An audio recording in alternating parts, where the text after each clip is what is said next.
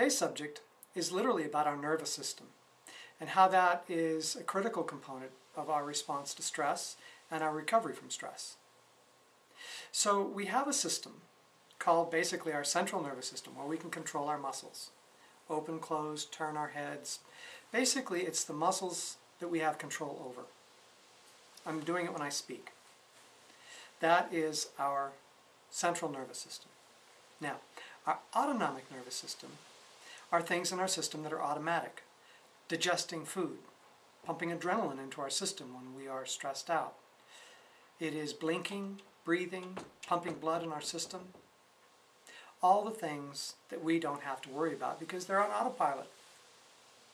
Now, one idea I'd like to leave with you is that mastery is the ability to take control of the autonomic nervous system in greater and greater and greater increments. The more control you have over your autonomic nervous system, the more you can respond to difficult situations in a very intentional way. So today is about gaining control over the autonomic nervous system. First thing we need to know is that within the autonomic nervous system are there two categories. There's a sympathetic nervous system and a parasympathetic nervous system. So we'll talk about each one. So the sympathetic nervous system is about speeding up. So the nervous system that speeds us up is based in our mouth. So when we open our mouth, we activate a nervous system in our body called the sympathetic nervous system. S in sympathetic to me means speed up. So it's about fighting danger. It's about running away from danger. It's about activating and completing lots of tasks at hand.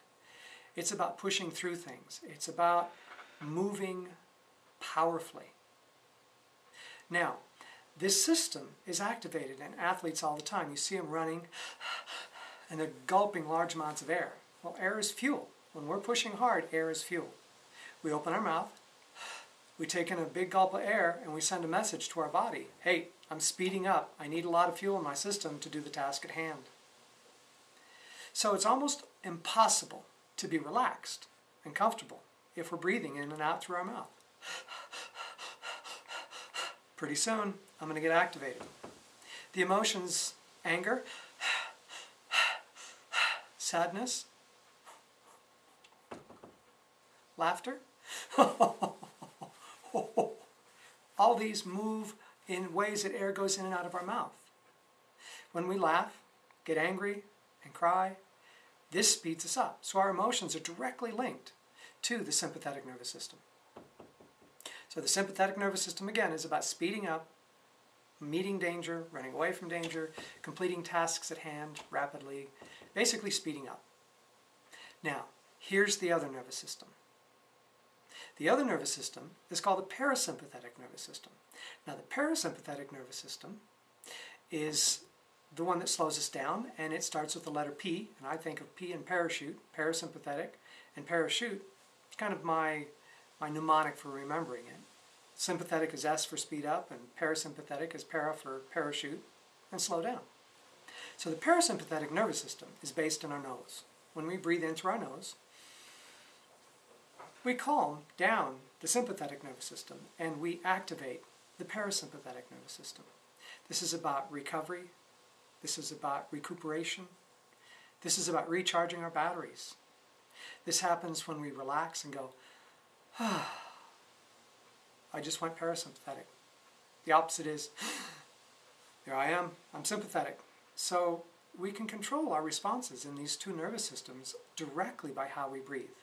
Sometimes, if we're slow and lethargic, it's a good idea to breathe in and out through your nose. Breathe in and out through your mouth. And that'll speed you up. If we're sped up and we need to slow down,